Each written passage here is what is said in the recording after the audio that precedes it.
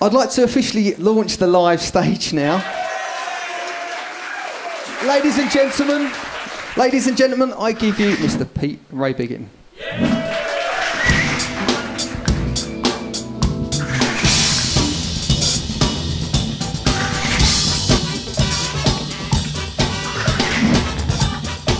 What I'm up to at the minute is a few different things. I've got my, obviously I'm doing my level 42 stuff. I've got some Chaka Kahn a tour coming up in a couple of months, which will be in May of England. Also I've got some bits with Incognito in the diary. Also my own band, the PB Underground, which the album's getting made now. We're doing lots of sellout shows in London.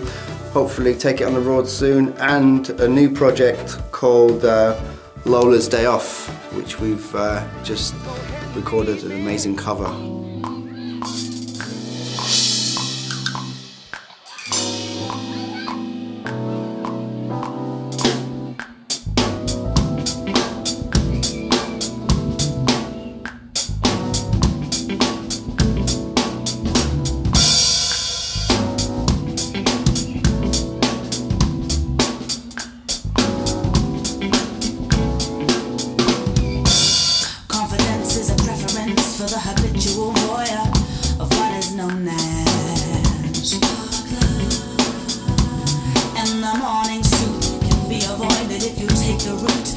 After all the gigs I've got told off from playing like a nutcase is how you learn how not to play on gigs.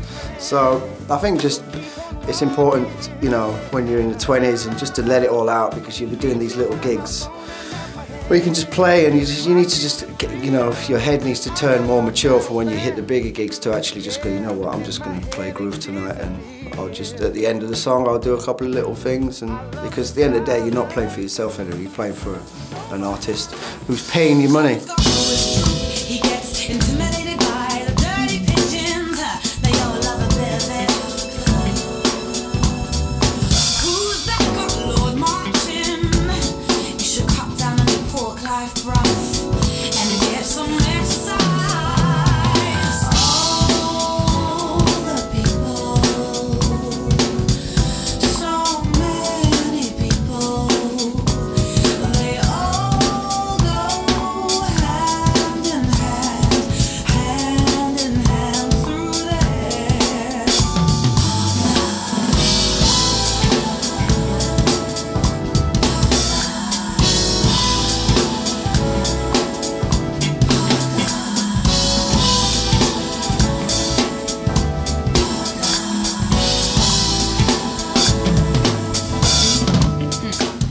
Well, I moved down like 10 years ago to join a band called Rain, and we was just basically lived in a house, and all the gigs we had would pay the rent.